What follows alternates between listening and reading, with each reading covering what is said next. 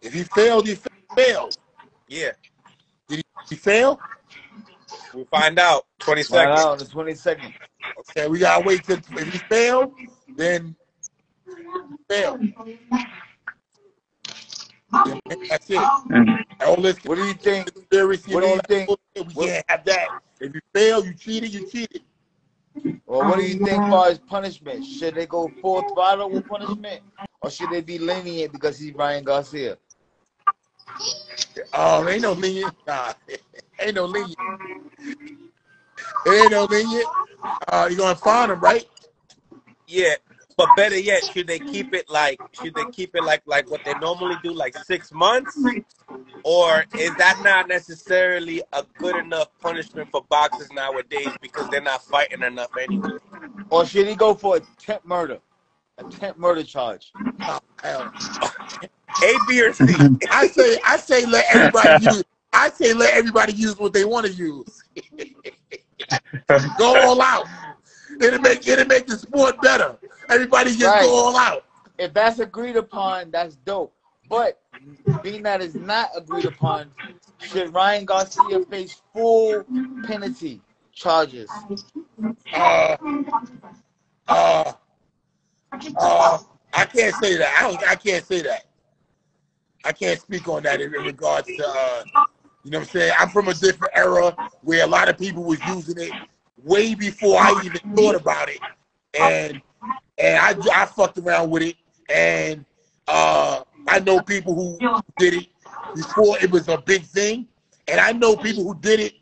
I came late to the game with that shit. And by the time I got on, they had everything to find out you did it. So I say that to say, you know, it's hard for me to speak on that. You know what I'm saying? But at the same time, should a man? I can't really say. I think that he should, you know, be suspended, and you know. But let's look at how much he was. You know what I'm saying? Because like with me, it was some bullshit. You know what I'm saying? But what they're saying, it was two banned substance that was found in his system. 2 of them. I didn't know that. So that's like having the gun and then putting hollow tip bullets in there. Well, Shannon, you was accused in the past. Zab be trying to put people in jail. I'm sorry, say that again. Were you accused in the past? Yeah, I was. Yeah. And what was the substance? Testosterone. Yeah, testosterone. Yeah, I wasn't producing my own, and I got a letter from everything from the doctor. I wasn't producing my own. You know, I was suffering. I've been taking asthma medication and steroids for asthma since the 80s, 70s when they came out with it. I was born with asthma, so I've taken every drug under the system, and it suppressed and depressed and stopped my testosterone from building at a young age. You know what I'm saying? So when I was suffering from depression, it was because of the low testosterone levels. I take testosterone to increase my mood and increase my and bring a sense of well-being to myself because of depression from a lifetime of taking medication for breathing. You know what I'm saying? With the hormone levels, just, you know, I also was taking single layer at one time, and I had an adverse effect to that. Prednisone as well. So I've taken different steroids that have caused adverse effects to my testosterone, and you know, I've always had to deal with that in a lot of ways. Wow. So basically, you saying that when you took your steroids for a health reason, yes, not for a reason to help you enhance yourself to win the fight. Not at all. Not at all. I took it for a health reason, depression, and it was the only thing that could help me because of my low T levels. I had at one time the T levels of a 28. That's before I've ever tried anything. My levels are 28. That of an 80-year-old woman. I was suffering from depression. I was crying every day. I was losing my head. It was just a lot of mental things going on. And then I went to the doctor and he said, "Yo, you got low testosterone." You know what I'm saying?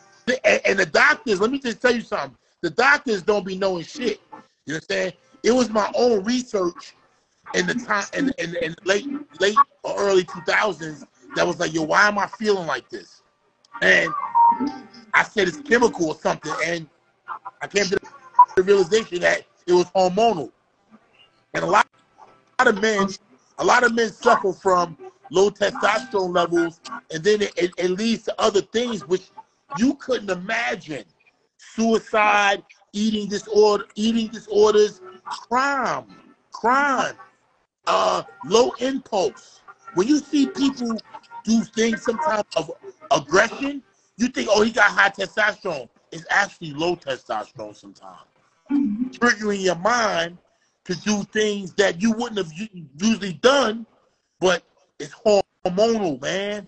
It's so hormonal, from what we eat to what we drink, sugar levels, the salt levels. I had to do a total, like, I had to go down a path, a journey to learn these things on my own, because I went to mad doctors and they don't know shit. You know what I'm saying? I was like, damn, oh, take this. I was prescribed Depakote, Seroquel. You know what I'm saying? That made me 400 pounds. You know what I'm saying? Meanwhile, it wasn't doing nothing for my testosterone. You see what I'm saying? Now tell me this. When you were taking your testosterone, did anybody tell you that possibly this can enhance your boxing strength, speed, and everything like that? Did you have any kind of knowledge of that? I wasn't boxing at the time. I had stopped boxing. So when it helped me get back in shape, lose weight, again, sense of well-being. It made me feel wanting to live. I was suicidal. I wanted to die. I didn't want to live. I'm going to keep it real with you. Nobody knew it, but I was telling myself, yo, everything. See, it's that talking in your ear. You ain't doing right. You bad. You this. You fucked up this. You did this. And it just be, you know, people take their lives every day, bro. You can't take it for granted. You see somebody, you talking to me today, I'm cool. You know, that's Shannon. But you don't know what my mind is going through. And then you hear the next day, yo, Shannon off itself. You know what I'm saying? Robin Williams. So many great people that we might not even think have went that route. And I'm not ashamed, because I'm not the only person. But I know one thing I did. Why I'm not ashamed is because, guess what? I went on a self-journey to fix it. And I know now I can't eat certain foods. I can't not work out. I have to work out. Because if I don't, working out increases my testosterone. It increases my endorphins. When I don't work out, I get depressed. I get sad. I eat bad. So it's all lifestyle.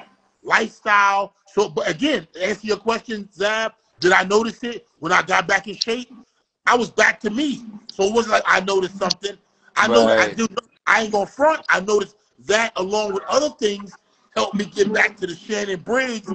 That I was like, okay, now I'm ready. You know what I'm saying? But you could take that shit all you want. If you don't train hard, it ain't no shortcuts. It's gonna help you sleep and recover. It's gonna help your mood. It's gonna help your everything. It's so many different things, but this ain't about that. And I'm not justifying no man taking nothing that another man ain't taking. Don't get me wrong. I'm not justifying that.